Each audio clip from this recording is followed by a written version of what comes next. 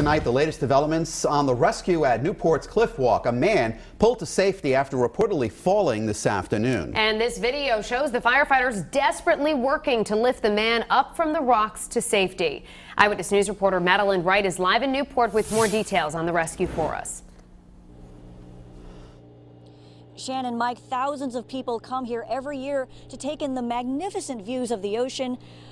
But these cliffs are treacherous, and tonight one man is recovering from serious injuries after falling down the rocks.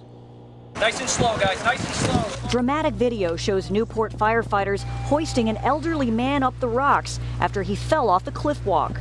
The victim was placed on a stretcher and flown by medical helicopter to Rhode Island Hospital, suggesting he was seriously hurt. I thought it was crazy, I didn't know if he had jumped, I didn't know if he fell, and everyone was just a little worried, a little nervous about what was going on. The circumstances that led up to the fall aren't clear, but when firefighters got to the scene, they found the victim on the rocks, partially in the water with the tide coming in.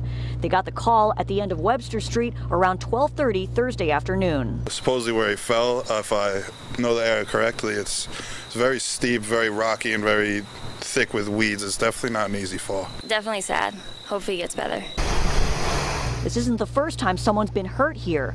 Back in 2000, a Brooklyn man who fell off the cliff walk was paralyzed. And 8 years later, a woman wound up in a coma after falling 50 feet off the cliff walk. If you're not careful, it's definitely dangerous. Even with the 40 steps when we climb down, you fall, you're going to hit jagged rocks.